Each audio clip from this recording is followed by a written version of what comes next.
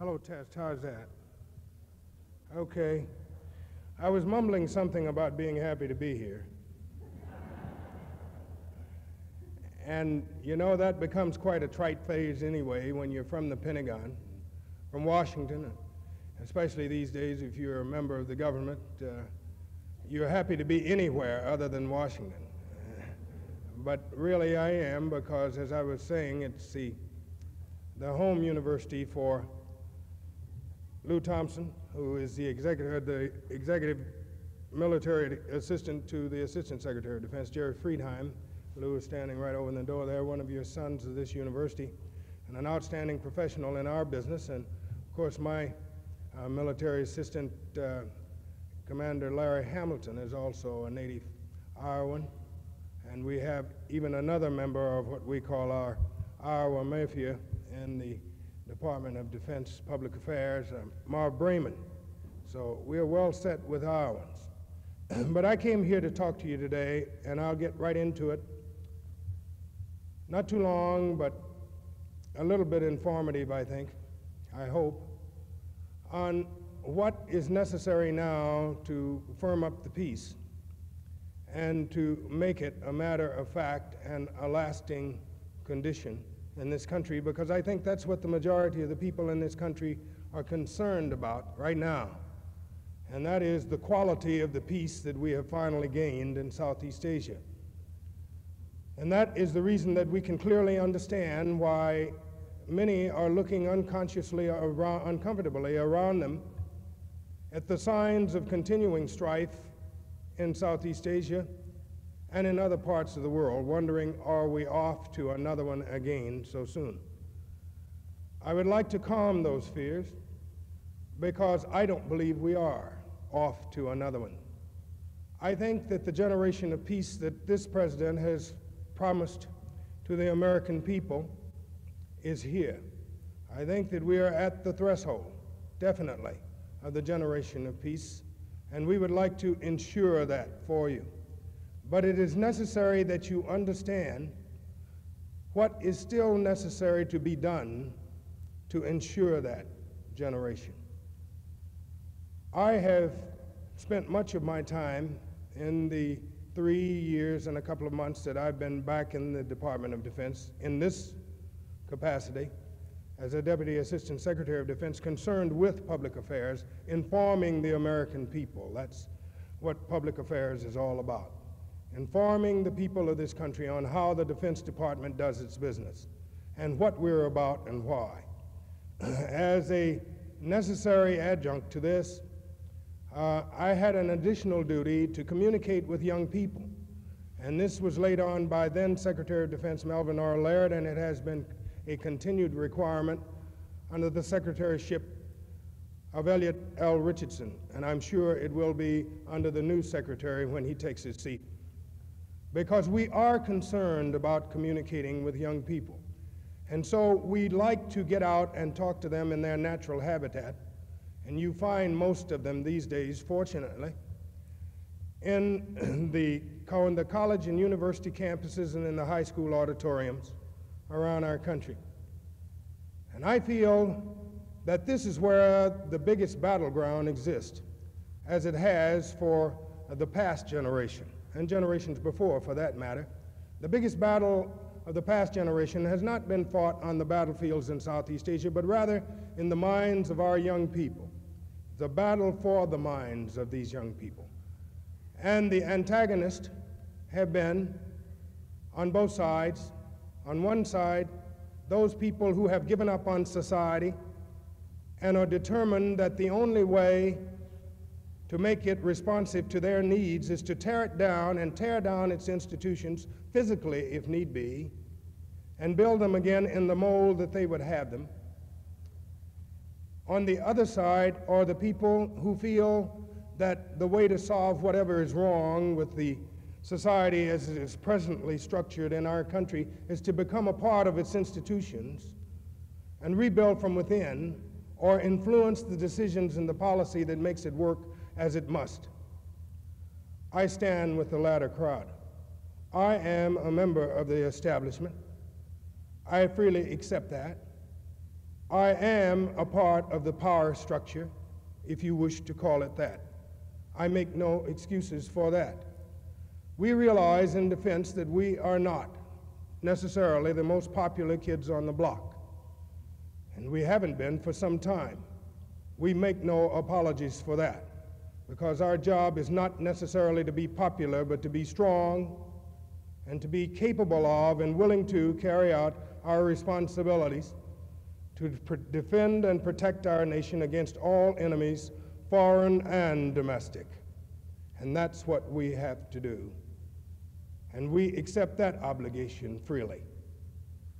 Now, I come from a part of the country that has been noted for giving a certain segment of the citizenry of this society, notably the black minority, a sort of short shrift in the exercise of their rights and the realizations of their dreams in a true democracy, the Deep South.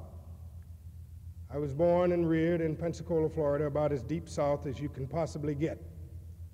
And in my travels and going around to communicate and speak to young people, I arrived at a point of departure, or progression, if you would, to speak to the young people that I was talking to in my hometown one night by reviewing to them a little bit of the early history of my life. And I found it a good place to start from because it kind of let them know that I was no hothouse plant and that I had known the hot breaths of hatred based strictly on racial origin. I was down in Pensacola that particular night to speak to the graduating class of Catholic high school, the largest high school in my hometown. And I had been invited there to do that after I spoke to a group of wives and families of the League of Families of Prisoners of War and Missing in Action in Southeast Asia. And so I arrived at the city auditorium that night, not much in the mood to give a speech, because I was sort of downcast, because I hadn't been able to answer the questions of those ladies whose loved ones were languishing in prison camps under very tough conditions in Southeast Asia, and many of them were missing and we haven't found them yet. But leaving that place, I knew that I hadn't been able to answer their questions, not even to my satisfaction, let alone theirs, because the other side hadn't seen fit to give me the answers. They weren't operating by the Geneva Conventions at all. And that was the reason I had to travel around a lot to try to administer to the needs of these ladies and try to answer some of their questions. But leaving there that night to go speak to that high school audience, I didn't feel very much in the mood to give a high school graduating address because, you see, I wasn't too far removed from high school to remember what a climate that was and what a happy day high school graduation is. You know, you expect the speaker to come in because this is one of the most important plateaus that these young people will reach in their young lives. And they accept the speaker sort of as a necessary evil. They'll tolerate him for a while, and he's expected to stand up there and be a little bit profound and a little bit humorous, but above all, very short. They don't want to sit around too long because the big event is the graduating party and dance afterwards. And that's the big event where you get out and get Dad's car back home without a scratch if you're lucky, and cheat death. So I expected to meet those criteria, but in my present mood, I didn't know whether I could or not. But then I reasoned not to worry because these affairs always have a valedictorian and a salutatorian, and these young people always have a real great message of hope and faith and sick 'em and go out there and beat the world. And I said, I'll get my charge and my spirit from these two young people when they make their speeches tonight. Then I'll be able to give these young people the kind of address they should have. But then I was taken back again when the young man who was running the festivities, the president of the senior class, got up and said, tonight we're going to depart from the usual.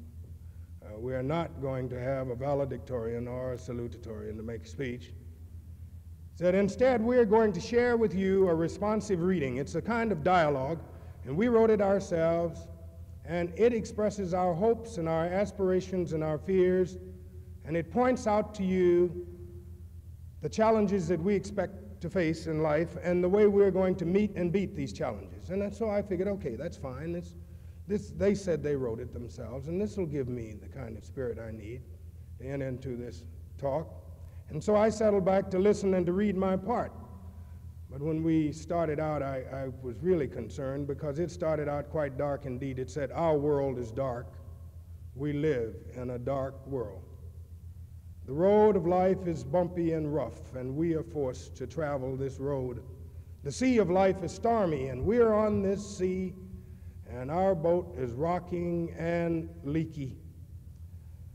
I sat here a few short months ago, they said, with some young people who have since gone away to fight a strange war in a strange land, and many of them don't believe in this conflict, and many of these won't return to us at all. I live in constant fear myself of being atomized before my time by some strange weapon of war that man has made to annihilate man. The population is exploding. 2/3 of the world is hungry, they intoned. And I was just thinking, my God, how deep do we dive before we climb here? What a gloomy set this is. When a little bit further along, they sounded the note that I was looking for. They said, "But we, the class of 1970, we will not despair.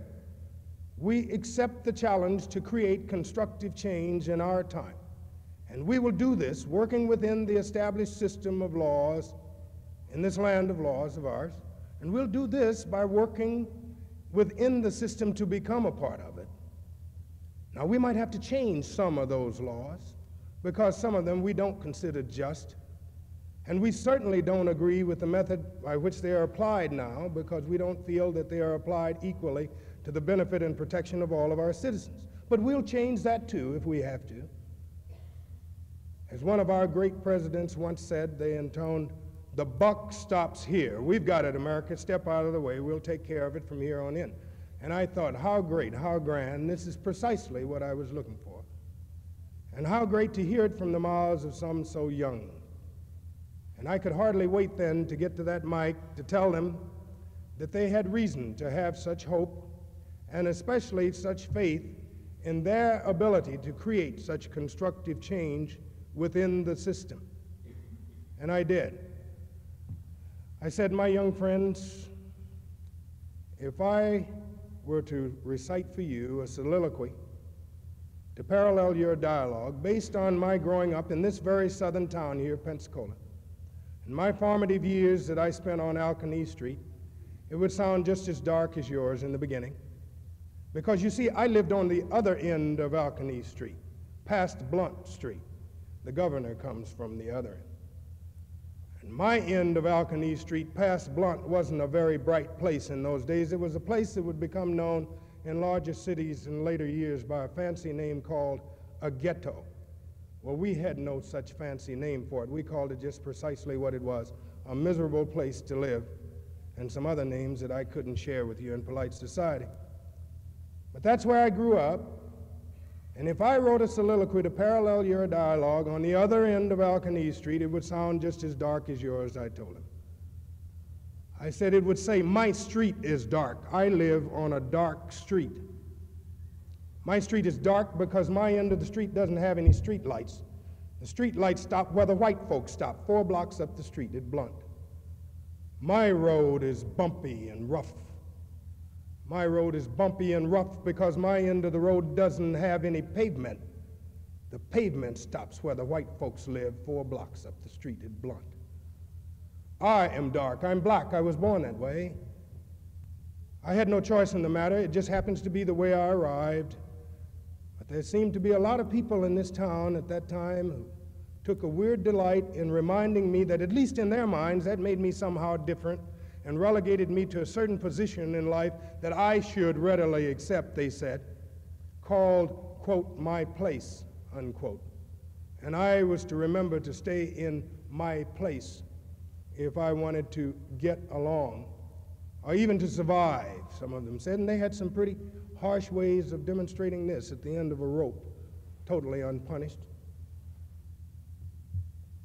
There were beautiful parks in that town, green grass in the parks, and benches in those parks.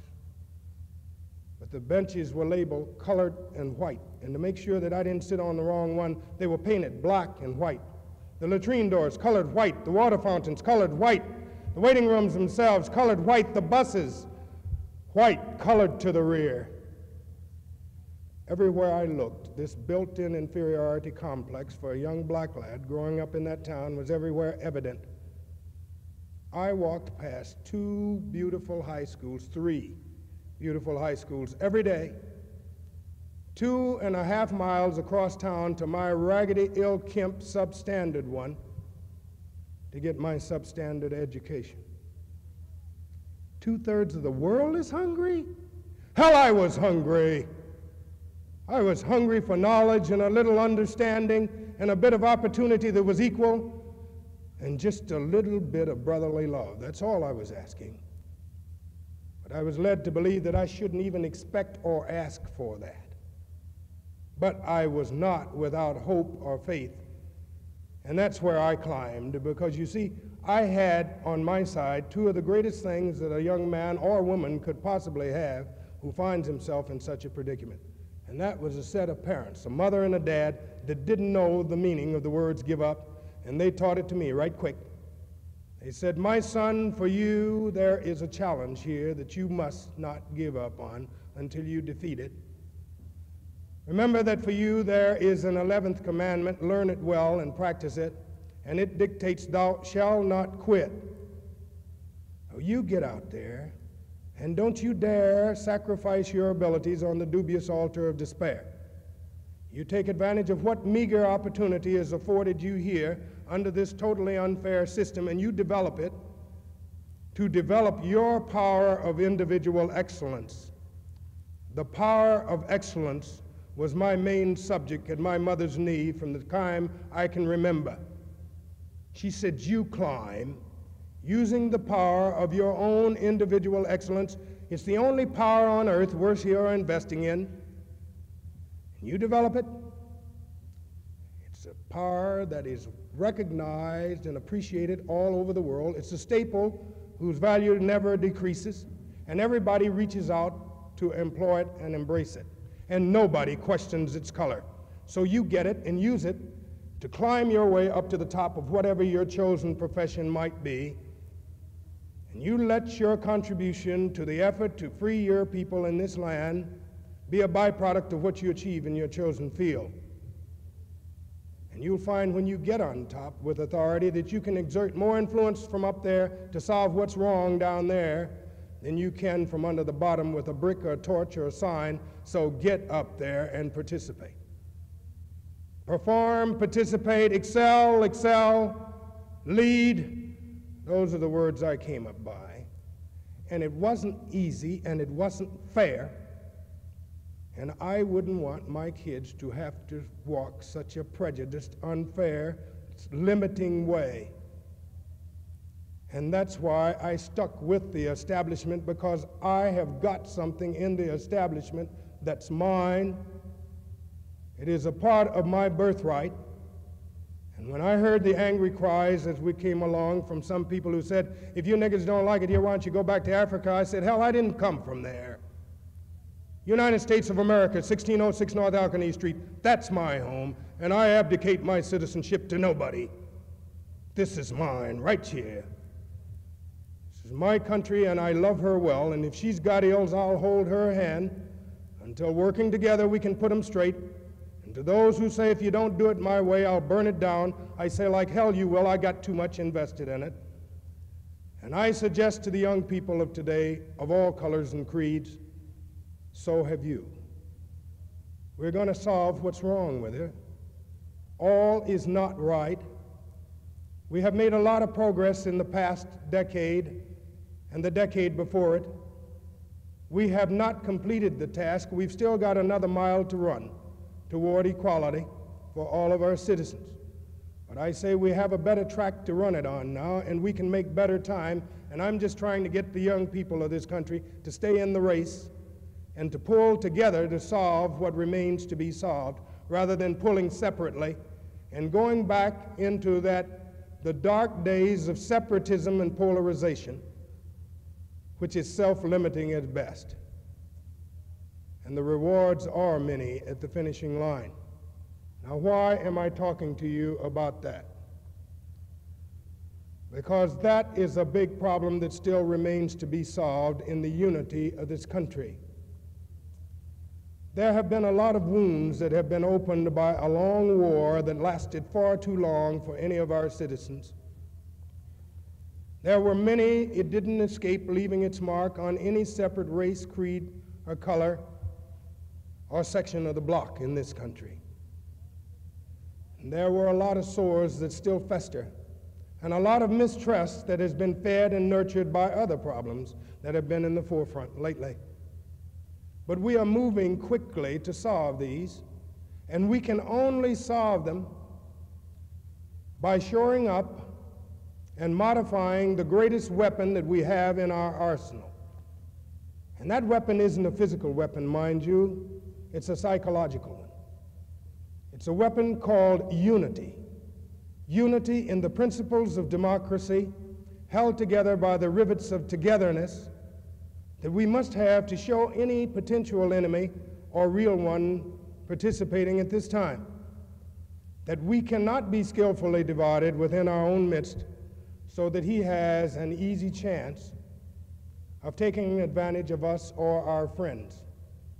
There are many who fear our treaties with our friends and our foreign policy concerning this.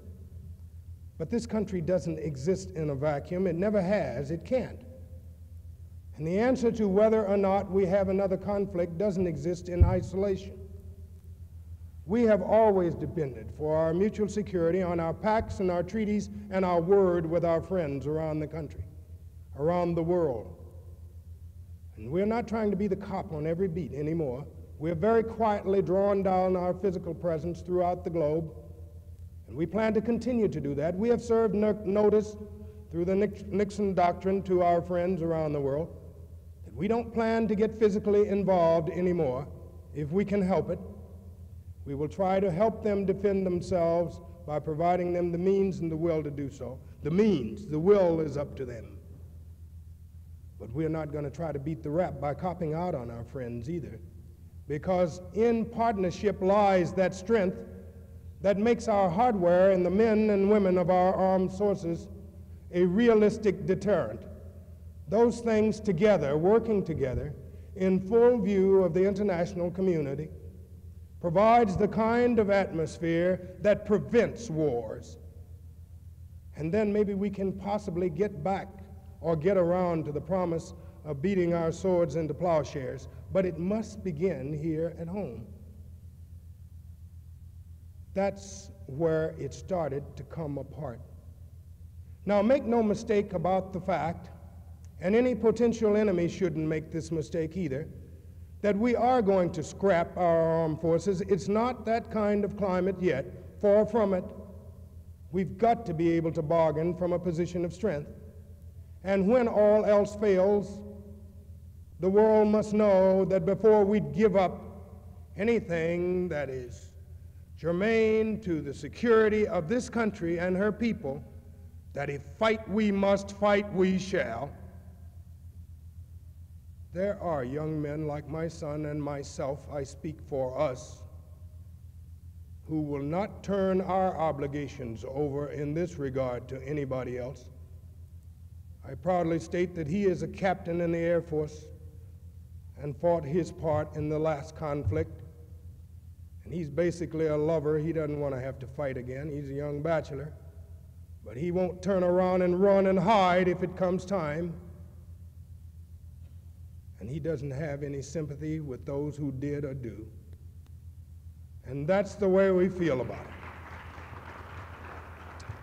This is our nation, and everybody must be prepared to do his share in time of peace to prevent the time of war. And if he carries out this job in the proper manner, and it becomes obvious to those who would stand against us and our friends, then we may circumvent the necessity. Then we may indeed be on the threshold of that generation of peace that the President has promised.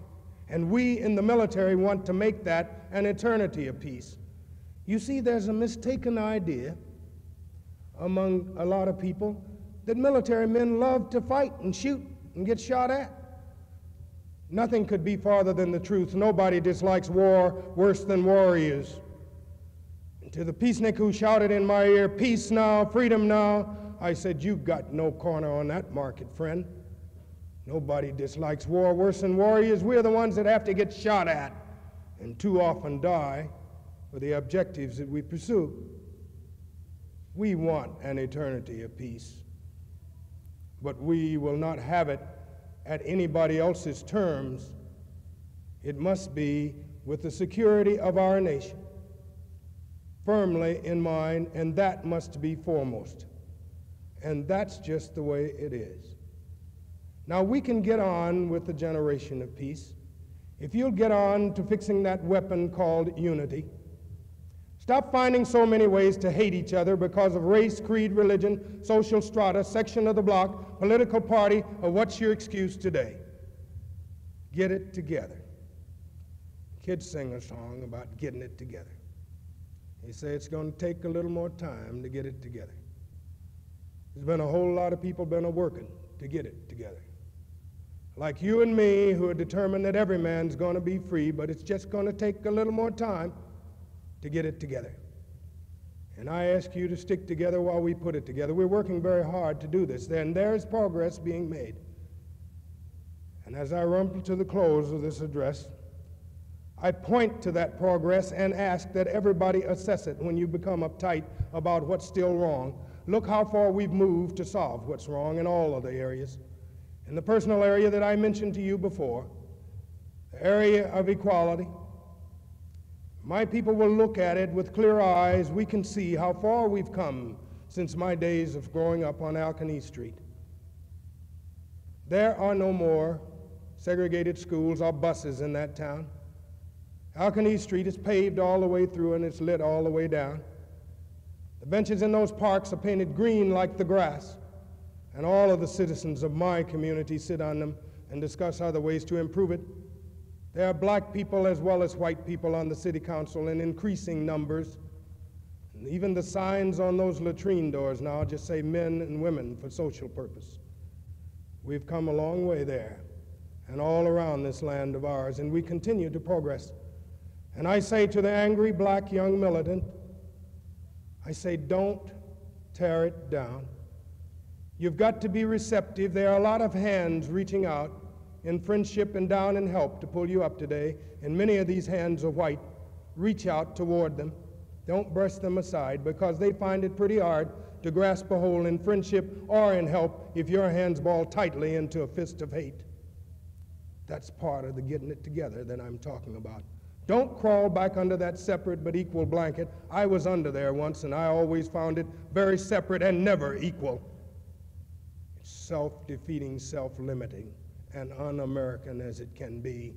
Reverse racism will not work any more than the original kind did. Bigotry is ugly no matter what the color of the beamer. And I say to my young black friends, reach out. The opportunity is going to be equal this time. The people are going to be receptive. You don't have to burn it down to get their attention anymore. But I say to the white majority in the same breath, don't you make me a liar. You make sure it is equal.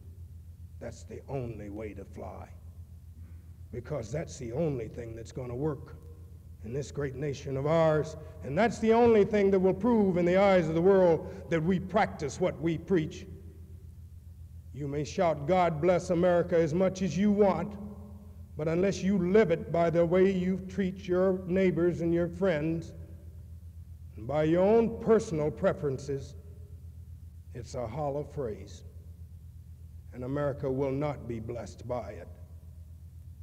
But the other side, and the only way to go, is for you to develop that unity. And don't just sit there and say, I'm not a part of the question that you described, General. I didn't light the torch. I didn't throw the brick. I didn't start the riot. I didn't disrupt the campus. I didn't call my brother honky. I didn't call my brother nigger. Did you tell the dummy who did he's wrong? Did you have the courage and the guts to do that? Or did you kind of sit there and act like you didn't hear it and say it happened down the block? It's not my problem. If you did, you're a part of the problem, my friend, because you see, then he counts you in his own biased, bigoted camp. Silent majority, hell, stand up and be counted for what you believe in and get in there and help solve the problem. Responsible involvement is what it's called, and it's your responsibility and mine. So I challenge you today to build for yourselves by the way you live your daily lives, and try to influence all of those with whom you come in contact to build for themselves their link and your link in that chain that is the unity that has always preceded the states of America and made her strong, the United States of America, and show that unity to the world, and they won't stand against us. And maybe they will listen to us in our cry for peace in our time, and maybe they will believe that we don't want to study war no more. And then and only then will we all truly, in God, standing together, overcome. Thanks for listening.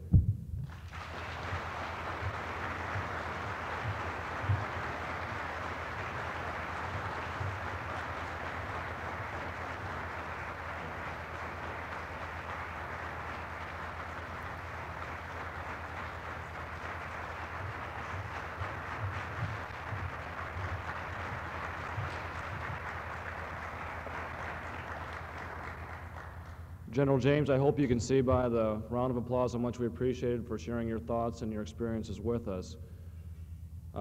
This afternoon, we still do have a few more activities on for you. The departmental open houses will be open for one more hour yet.